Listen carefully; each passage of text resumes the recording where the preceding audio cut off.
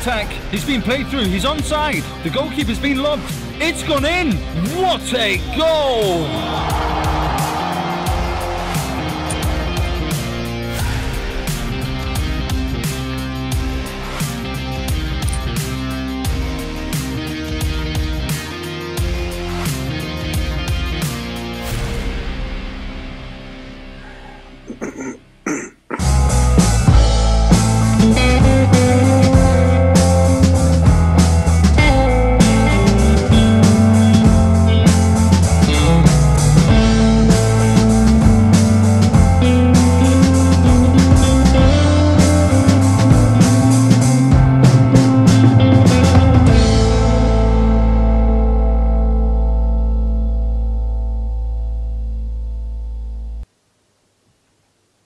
Hello, everyone. I am Robbie Straczynski, and welcome to The Orbit.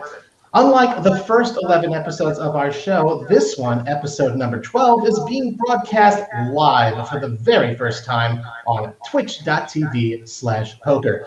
Thanks so much, everyone, for tuning in, and we look forward to your comments and questions throughout the episode. Plus, you can even go ahead and take a moment right now to spread the word on Twitter that the action at our four-handed table is live.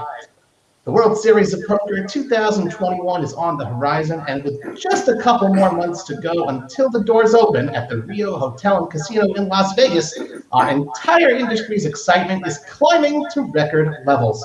We've gathered a great group of individuals for our panel today, each of whom has a special connection to the WSOP, and who I'm really looking forward to hearing from on our topics of discussion. Without any further ado, I'd like to introduce this episode's panelists. In seat one, joining us from Las Vegas, we have Maury Escandani. Elected to the Poker Hall of Fame in 2018, Maury is the president of Poker Go. The production company he founded is responsible for producing some of the best poker shows and broadcasts of the modern era, including High Stakes Poker, Poker After Dark, and of course, the World Series of Poker. Maury, welcome to the show. Thank you. Glad to be here. In seat two, joining us from North Carolina, we've got Greg Raymer, best known for winning the 2004 World Series of Poker main event for $5 million. Greg is also one of the most successful players in the history of the Heartland Poker Tour, a successful cash game player, a published poker strategy author, and an overall great ambassador for the game. Greg, welcome to the show. Thanks, Robbie. Glad to be here. Good to see you. In seat three, joining us from Minnesota, we have Isaac Hansen. Formerly the manager of media relations and content for the World Series of Poker, Isaac now works for GG Poker, where he is the project team lead, overseeing many of the company's major online and now offline events, aka the live WSOP. Isaac, welcome to The Orbit. Yeah, thanks for having me. So, hello everybody. Thank you very much for making the time to join me today. I'm really looking forward to today's live roundtable discussions. Let's jump right in with Maury in seat one. Maury, let's take a look at the WSOP announcement. What, in your opinion, are some of the highlights that you're looking forward to and that you think that players and fans will truly enjoy playing and coverage of?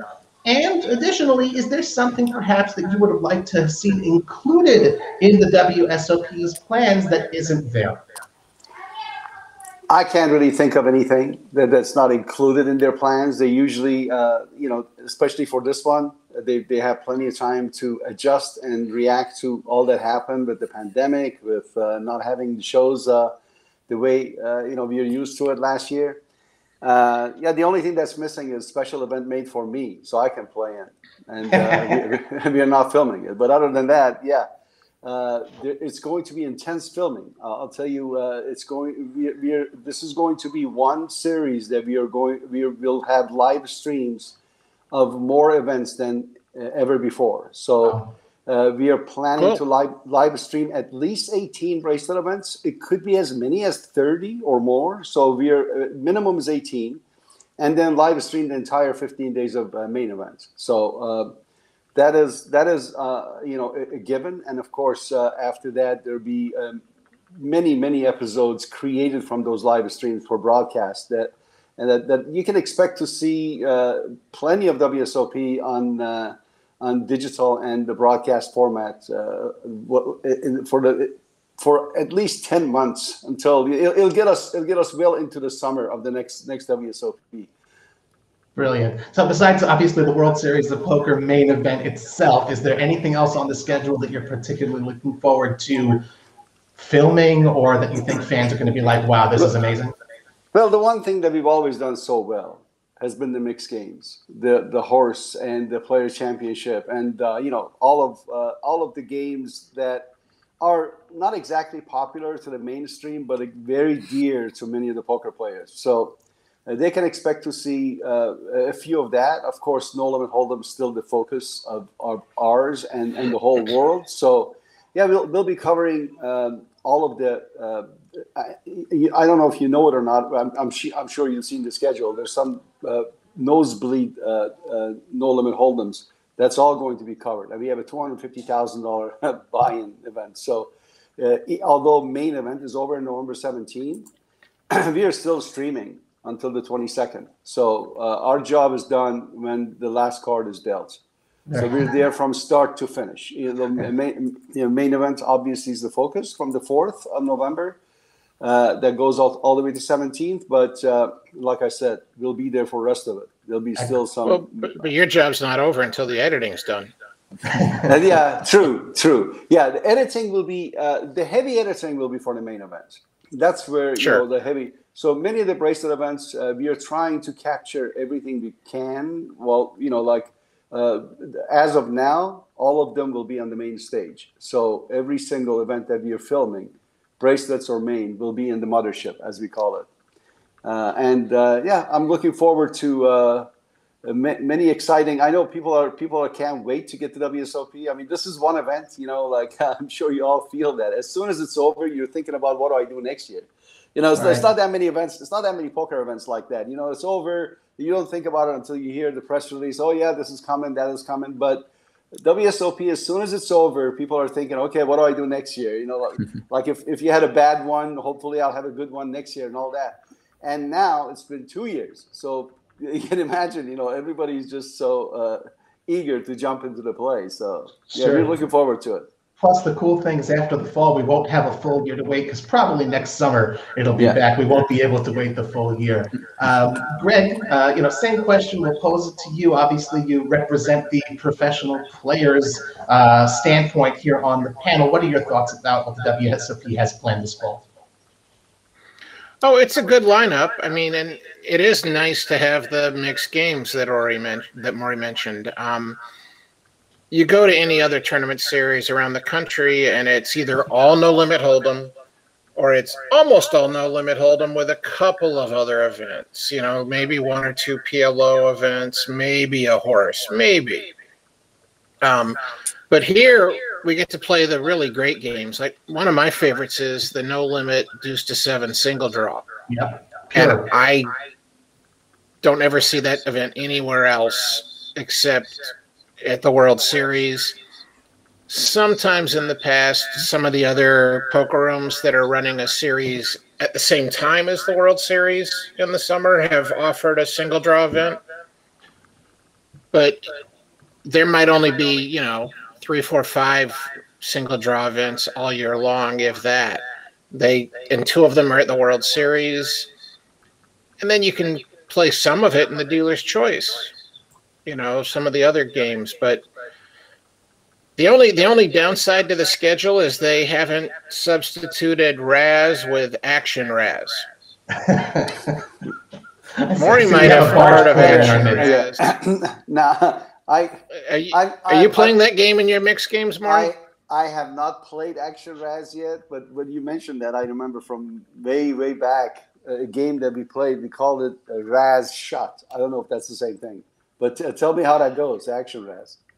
Action Raz is just like normal Raz, except to have a really strong hand, you have to have a face card amongst your 7.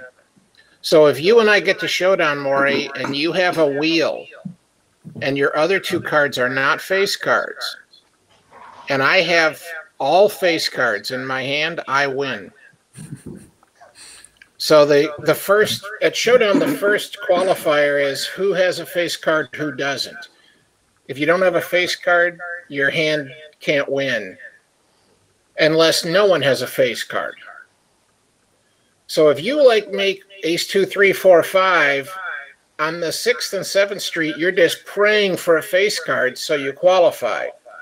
So your kicker, you need a kicker, face card kicker. That's what you're saying. What's Yeah, your hand? your face card doesn't have to play. 7 low and king kicker? Is that why? Exactly. So if you have a 7 low and a king kicker and I have a wheel and no face card, you win. Okay. So even though Action Raz isn't on the schedule, we know that. But it will be. Yeah, it will be. Perhaps in 2022, and Greg will be perhaps at the final table. I got to get Maury leading the charge to add it to Dealer's Choice next summer, and then we can just decide that Action Raz is so much better than Raz, it'll take over. I can just hear our graphic. No 10K Raz. I can just see our graphics. How do we make this happen now again? What are the values? Yeah. All right.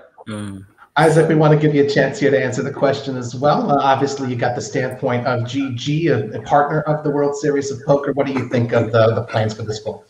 Yeah, I think the WSOP, as always, just did a phenomenal job putting out a diverse schedule. You know, like Greg said, there's mixed games if that's what you want to try. No Limit Hold'em obviously is a plentiful, and then the diverse range in buy-ins is pretty incredible. But the highlight is obviously it's the main event. That's a pretty cop-out answer, but I think this year with the wait that everyone's had to endure, the satellite qualifiers that GG Poker will be supporting, I think we could see some real big numbers at the main event. And I've even heard some people talk about breaking the main event record, and I'm not about to go that far quite yet, but I'll see it when I believe it, or I'll believe it when I see it. Interesting. The other two that stand out to me on the schedule this year is the Poker Hall of Fame event. Maury, will we be seeing you in that one? I don't know if I doubt I can play in anything that's being filmed, but if it is not, yes. All right. Well, that's at the end of the schedule, and I mean that's gonna be really cool. But having all the some of the game's legends and top players all come together for one made for TV event, and then of course the GG Poker Flip and Go event. I can't not mention that. I think the buzz is going to be incredible during the flip stages, and I'm glad that the WSOP was able to maintain a skill element in this game. It's not just a flip; you have to make decisions. Although it's not a perfect match of what the online version is, it's very similar. So I look forward to being in the room for some of those big flips and the excitement of seeing if you're going to advance or hit the rail. Excellent. And I'm happy you mentioned that Hall of Fame event. I'm just curious. I know that there is a third party of some sort who stepped in to offer bounties on every single Hall of Famer's head. I'm curious who that was, but that certainly will add another nice, very cool element to that particular event. Guys, our time is limited. It's a relatively short show, so we got to move on to topic number 2. Let's talk about the player experience. This is an exceptional year, and obviously for the first time, we're having the WSOP in the fall. What does this mean for people who are coming to Las Vegas who only know it as a summer destination? With either your local or your visitor hat on, what's going to be different this time around? How might, the elephant in the room, how might the pandemic impact the player experience? And what can organizers and the local community do in Las Vegas to reduce the negative impact? Greg, why don't you take it away? Action's on you. Well, I think the biggest difference will be I'm not going to risk heat stroke walking from my car to the building, especially if I get stuck in the back of the parking lot. I mean, those 112-degree days and you got that 200-yard walk. It doesn't seem like much, but man, you get inside and you can just feel the heat radiating off of your body from that 2 or 3 minute walk. In terms of pandemic related stuff, I think that's just going to depend upon how this stuff goes with the current trends, Delta variant, foreign travel issues. I've already heard stories from people who have tried to do some travel, not necessarily to Vegas, but their country has travel restrictions that have made it hard for them to leave and return. So that is going to interfere possibly if things don't keep getting better. If things start getting a little worse, we're going to see a big drop-off in foreign participation. Interesting. Isaac, I know that you've worked also on the inside of it, and I've been seeing you for years in that media room as well. What are your views as far as how the player experience may or may not be different this time around in the fall? Yeah, it would be a little different. If you, like Greg said, the weather's going to be way nicer. I was a former employee of WSOP and a Las Vegas resident. I can tell you October, November is really not a better time to be in Vegas. So that's great, especially if you're going to get out of the casino every now and then. But that also means bigger crowds. The rooms are going to go faster. The restaurant reservations are going to go faster. So if you're really thinking about going, more so than ever, you got to really plan in advance. Another thing that is near and dear to my heart is the NFL. It'll be fun on Sundays, not only with the WSOP going, but a full slate of football games. Especially if you're a bettor, there's really no better city to be in. With all the casinos have great viewing parties and opportunities to bet NFL. From a negative aspect, of course, that's been in discussion. I trust that Caesars and WSOP, they're going to make sure player safety comes first. That they're going to have a set plan in place to make sure that all the rules are being followed. But also as a player, a lot of the responsibility will be on you. If you don't feel comfortable with the crowds, go register at 11 p.m. The cage is open 24/7. Register online, stuff like that. So there's a lot of things you can do to make sure that the experience is how you want it to be. I like it. I like that you also mentioned the whole potential for sticker shock. We're all used to summer prices for hotels. One of the reasons that they have the World Series of Poker in the summer is it's relatively low season and lower prices. So I would say not book early, book often, but certainly book early. Yeah, and unfortunately, I shouldn't say unfortunately. It depends who you are, but EDC still followed the WSOP, and there is an EDC weekend over the WSOP. So if you you better check when that is to make sure if you're going to come that weekend to really get a hotel in advance. I like it. Maury, obviously you have the locals hat on. You've been a Las Vegas resident for decades. What are your thoughts on how the experience may be similar or different this time around? Well, if you'd asked me this question a couple of months ago, I would have bet Isaac even money that we'll break the record for the main event. But unfortunately, with the news that's coming out again recently, with the Delta variant and all that scary, just we got mandated to put our masks on again when we were working, and if that hadn't been happening, I would say, yes, the weather is a big, big factor, and people are going to truly enjoy themselves. Maybe stay a little bit longer. Maybe the guys are coming to play 2 events will play 3, because, as Isaac said again, it's the best time to be in Vegas. There's no weather-wise, there's nothing that beats Vegas in October and November.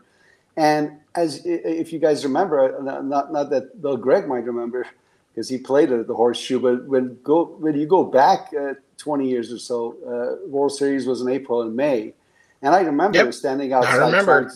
It was cold. It was pleasant and it was cold. Now I don't think that's going to change. I think summer is going. It wasn't cold, Maury, unless you're from Vegas. Yeah. I mean, I've lived in like Minnesota and stuff. It doesn't get cold in Vegas. Well, it depends what kind of beat you took, right? I mean, if I took a beat, you got so hot when you went out, it felt cold. But I don't think this is obviously a different situation this year, but starting next year, it'll be back in summertime again. Makes the most economic sense. it is in everybody's schedule, to take the summer break.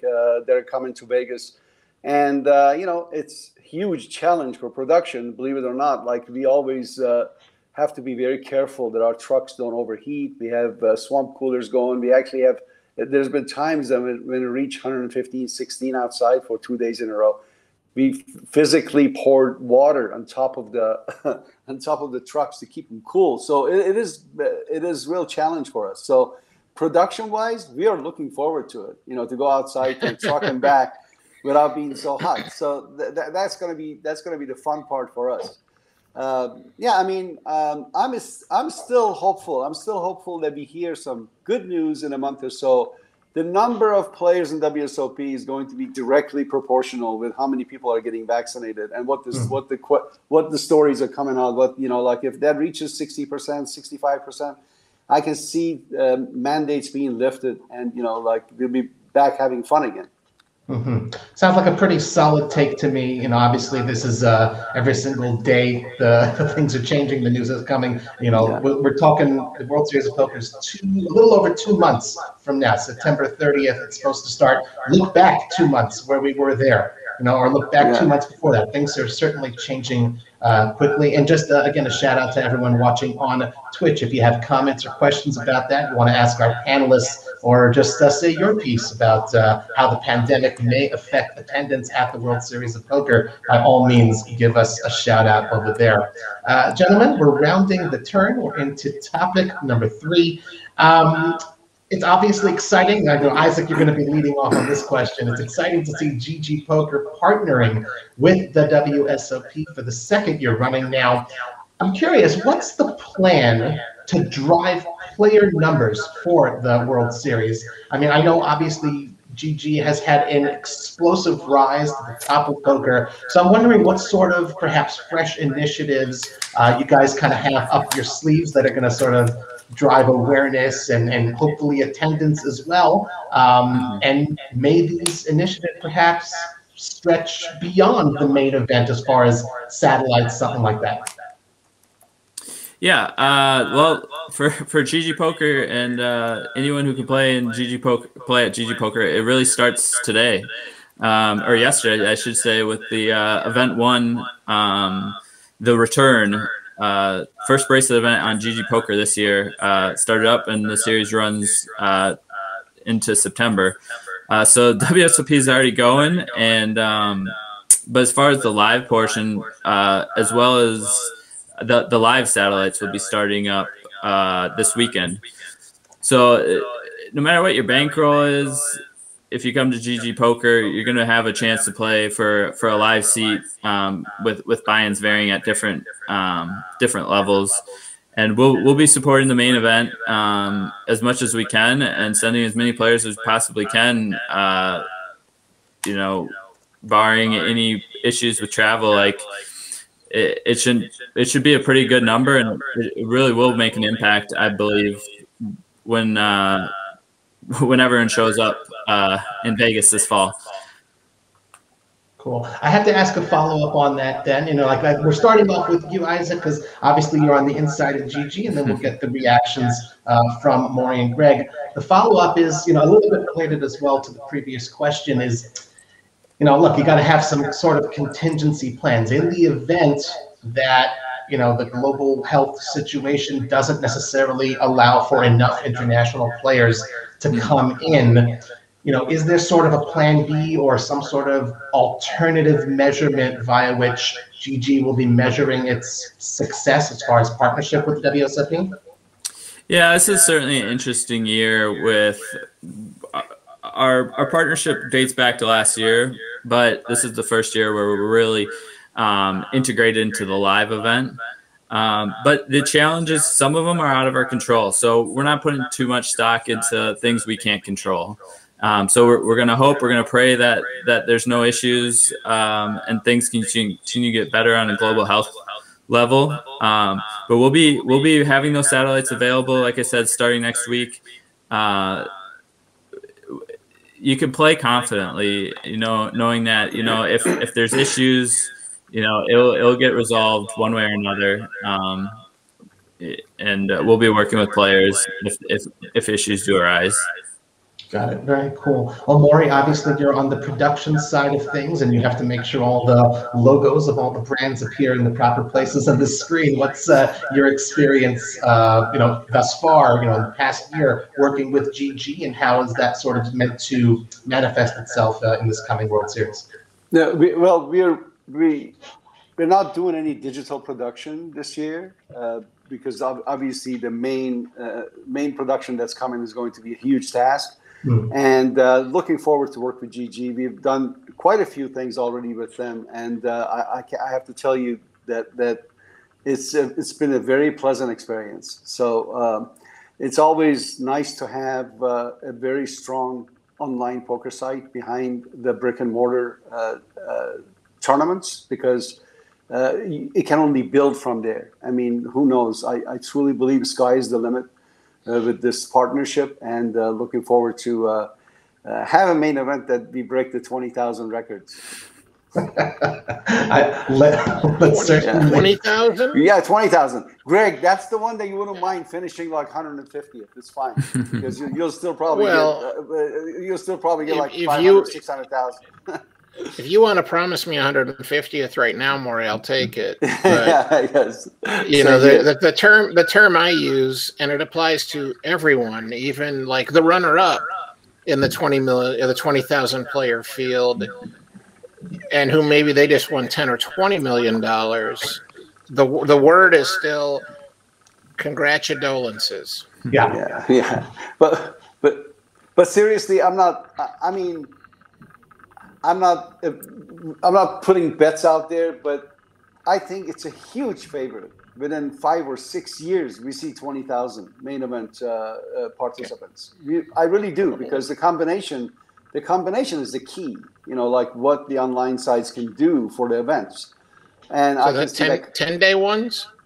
Well,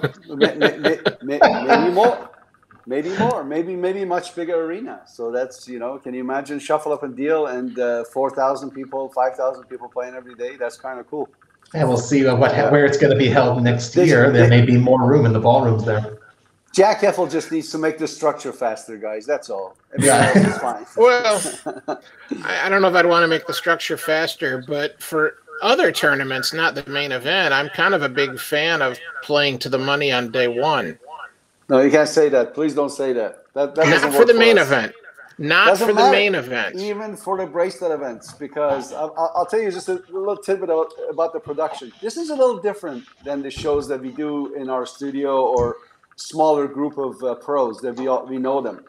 So many new faces come to WSOP. We need to find out who they are. And if they play down to final table on Tuesday, and we bring the final table back on Wednesday, at least gives us overnight to get prepared for it. They're, who they are, put their bios out there for. So, I mean, I'm fine. Believe me, I'm big.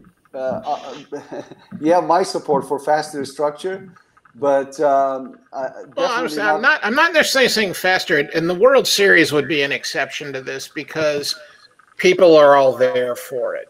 But all these other tournaments I play around the country all year long, a lot of the players are driving in from 1 to 5 hours away. And so playing to the money on day one, I think, is very beneficial for that kind of event. Yeah.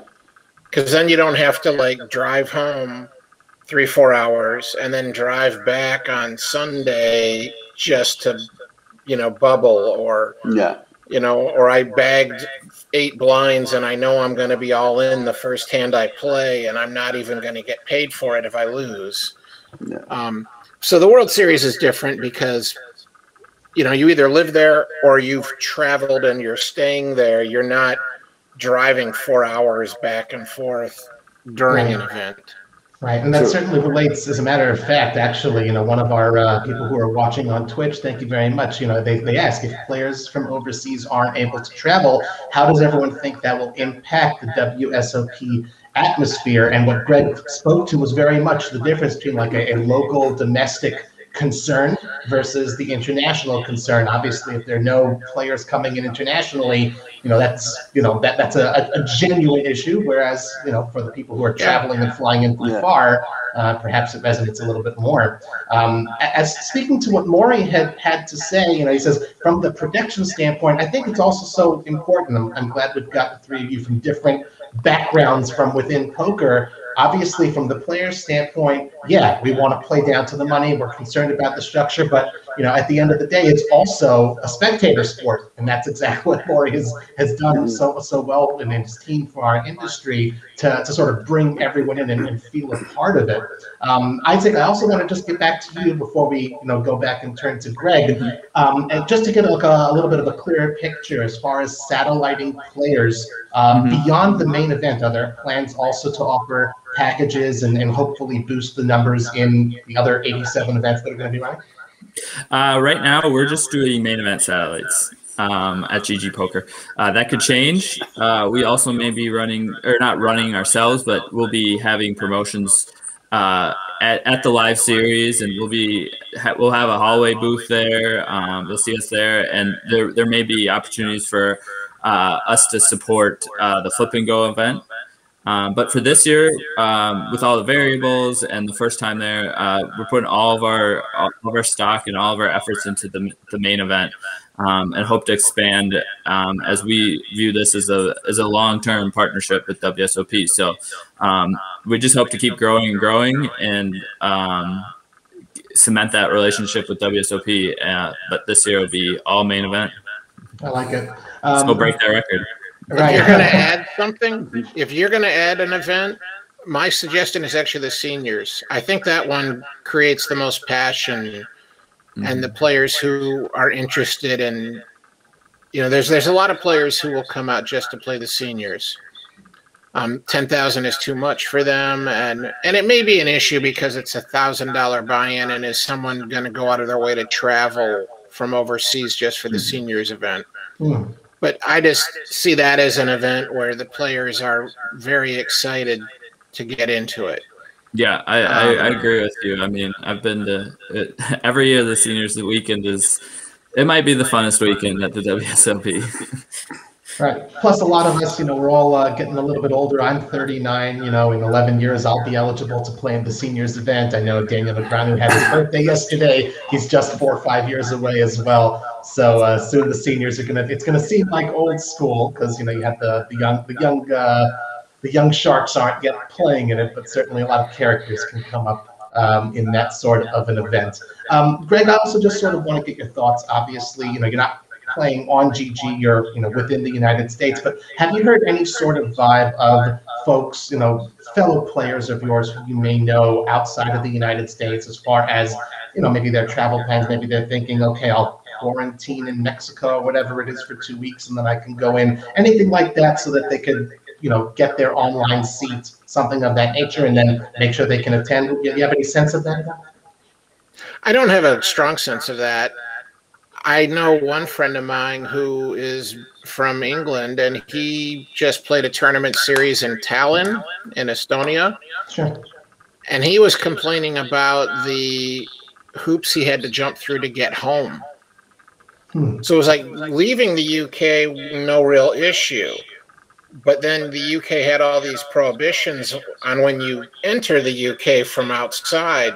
So he had to take a test and test negative for COVID, and then wait so many days and then take a second test. And then he's allowed to board the plane that's going to fly him to the UK. So he was just like, this was such a pain. And now I had a bad session. I didn't do well in the tournaments. And now I have to just sit and deal with this crap. So he was just like, I don't think I want to travel again anytime soon. I don't know how other countries are. If I was coming from other European countries or South America or Australia, I don't know what their hoops are that they have to jump through to come to the U.S. or to go home at the end of it. But I can imagine that having a big impact if it's not easy to do. Right. Certainly, you're like no other in that way. I know myself, speaking, from here in Israel, I am an American citizen, so I can still come and go. But as you said, a little bit more of a barrier to entry, unlike other years as far as testing. Well, he's a British citizen, it had nothing to do with his citizenship status. It was just, if you're coming into the UK from any non-UK destination, you know, or departure point, then you had to jump through all these hoops before they allowed you into the country. Right. And so it had nothing to do with him going to Estonia. Right. It was, I think it was, if he went anywhere else in the world, you know, maybe not Ireland or something. I don't know if they had like a grouping slightly broader than just the UK, but if you came from outside that ring, then you had to jump through all these hoops in order to be allowed in. Sure. I don't know how they're handling things too, like the channel. Like if you're just a guy driving through the channel, like transporting goods, I mean, how do they handle that right now? I don't know, but I'm sure there's all these difficulties that are going to motivate some of the players to stay home rather than come to the World Series of Poker. Right. Well, it is obviously a World Series of Poker. I know, obviously, you, Maury, and you, Greg, were very instrumental in making sure it is the world and not just, you know, the United States became a gigantic popular game. And, you know, wherever you are in the world, it's like we said before, you're like no other in terms of how it's going to end up happening that you get. But if the non-Americans stay home, my odds of winning a bracelet go up. And you heard it here first on the orbit as well. Guys, we want to turn to our final topic, sort of our lightning round as we end off the show. Let's try to end it off a little bit more on a lighter note. All of you are grizzled WSOP veterans. I'm wondering if you could perhaps regale us with your favorite WSOP-related story. Maury, why don't you start us off? I have so many. I really do. But when I read the topic, I said all the experience I had, you know, being in the WSOP with Sam Grizzle, you know, as we know, he passed away unfortunately last year, and just him picking on the tourists, picking on recreational players his way. But one of my favorite stories is with Henry Ornstein and Humberto Brenes. Henry, you guys don't know, maybe you do, but Henry actually won the Seven Card Stud Championship. So in one of the tables, I played that event with him, and he got to the final table, and I remember Humberto coming to Henry on the break and saying, Henry, you below me. And Henry was, what is he saying? He was trying to say, you bluff me. You bluff me. And just the way he was saying, for years, Henry would go and tell me, Humberto, every time he saw Humberto, I'm going to blow you. So that was something between him and Humberto that I you know, it is not just the game. I mean, it is really a special place to be. Henry's 96 years old, by the way. He called me just 2 days ago and making me promise to go visit him in New Jersey. But when he won the World Series, I mean, he was in his 80s. You know, he was, it's really like, it tells you about the event. It tells you about the sports that we are in. You can play it until you're 96 years old. I mean, I know one guy that's doing it, and he's still playing it. He's played twice a week, so, Greg, Isaac, that's what we're looking forward to, guys, in our retirement. Just let's get there. Wonderful. Of course, Henry Ornstein, the inventor of the whole card camera. I believe even just a few years ago, he finished a final table of like the 10K stud championship event as well. That's right.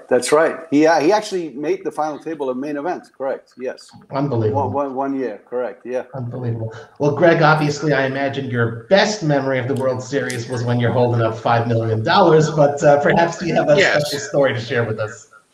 Well, that's certainly my best or favorite memory, but I'll tell you one of my funniest memories. So it's the first World Series at the Rio in 2005. I have been playing cash games. It's pretty late, like 3 a.m.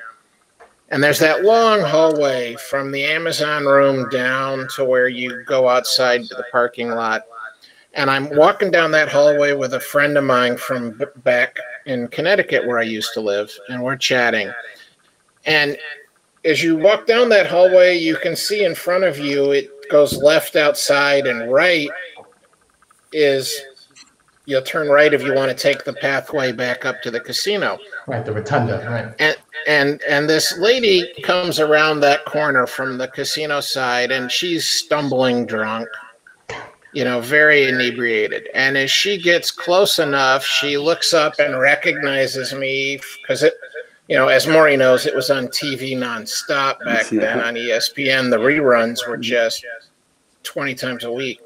And then she's just like, you know, oh my God, Fossil Man, oh, you know, and she comes up and then she's like hanging on me and she wants a picture. She takes her cell phone and she shoves it in my friend's hand and she's like, take our picture. And she's sitting there holding onto my side. And my friend is like, I can't even get this phone to turn on. And she's like, oh, maybe it doesn't work. My friends threw me in the pool earlier. And he looks at me and is like, what do you want me to do? And I'm like, well, try to get it working so she can get the picture she wants. And then she, like I said, she's kind of hanging on my side. She looks up at my face and she's like, oh, you're so sweet. Can I lick you? And I'm sure I misheard her. Like, she didn't say that. You know, like, I misheard her. I mishear people a lot. I don't have the best hearing. I'm like, what? I'm trying to figure out what she really said. And then she, like, gets up on her toes and just goes right up the side of my face. And then she, like, was like, oh, well, thanks for trying, grabs her phone and stumbles up the hallway. Oh, wow. That is one heck of a story. And that was I'm telling this. That was cut in camera? Just like no, there was no cameras. You know, it was out in the hallway at 3 a.m. But I'm telling people this story. You know, my wife hates the story. And then all of a sudden I start seeing this lady all the time because she had been out there on like vacation and she was like a school teacher off for the summer. She was having so much fun, she decided she wanted to stay in Vegas all summer, so she got a job as a chip runner for the cash games there at the Rio. And so now I would see her on a regular basis in the Amazon room. And at one point, I'm playing in a cash game. My wife is there with me. And she comes walking up, the licking girl, as I call her. And she, like, goes to my wife to apologize. And, like, I'm so sorry. I was so drunk.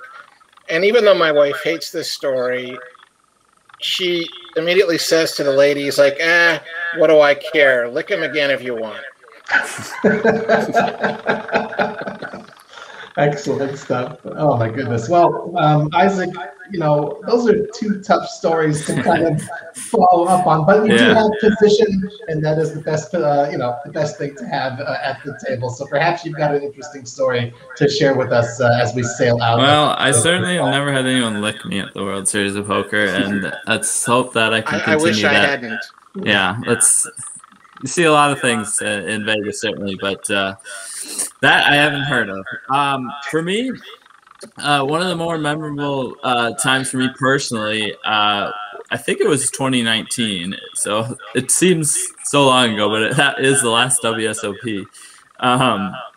We had James Holzhauer, the Jeopardy's champ, come to the WSOP, and he played the tag team event with the great Mike Sexton. We did a presser in the morning with those two, and it was for charity. They were playing for charity. But James, he was very nervous. You could tell he was nervous, but he got out there and he built up a stack early with the help of Mike, and it was just fun watching them play in the Brasilia room. I was helping the media. Local media was really on top of the story. I was helping them get their shots and making sure making sure it wasn't too much of a media circus because he drew a big crowd. But on breaks, I was able to talk to James and Mike, and it was just an incredible time. As a big fan of Jeopardy and a big fan of James, it was pretty cool for me to be there for them. And unfortunately, I don't think they made it past day one, but I know they both had a great time. I love it. Man, it is one thing. I actually had one little story as well, but it also is about Mike Sexton, so I feel like compelled to tell it at this Yes, point. please do. It happened 5 years ago. This is the 2016 WSOP. It's the first time I ever attended. I was 34 years old. I had been wanting to go for quite a while. It's obviously 7,500 miles away from where I am here in Israel. So it was a very special occasion. And long ago, my father had promised me that for my 21st birthday, he'll take me to Las Vegas. So that did not happen because we were here in Israel, but I was very fortunate that my dad was able to come with me that year, the first time that I went to the World Series. And I had an arrangement through Mike's first wife, I believe, Anne. She had helped us arrange some sort of an interview. And even at the time, as involved as I may have been in poker media, I did not yet know just how amazing or how high profile and prestigious Mike was. And I didn't realize that at the time. I was literally in the presence of greatness. And it was just really cool. Nothing specific, but the fact is, me with my I did it via mobile phone, interviewing the great Mike Sexton, and my dad was right there watching me do it. And I just thought that was pretty cool, and that happened right in the media room of the World Series. So certainly, we will miss Mike. He's one thing that we'll be missing at this year's WSOP. But, all you guys, told us exactly that we can expect a really good installment this year, and we're certainly all eager to see each other again. That is all the time that we have for today. I hope everyone watching has enjoyed episode number 12 of The Orbit. Thanks again so much to our panelists, Maury Eskandani, Greg Raymer, and Isaac Hansen for joining us. Everyone would like to get your feedback, so please be sure to use hashtag #TheOrbit when sharing or leaving us a comment on Facebook, Twitter, and all your other social media outlets. And finally, this episode will remain available on demand on twitch.tv/poker. I'm Ravi Straczynski, and I'll see you again next time on The Orbit.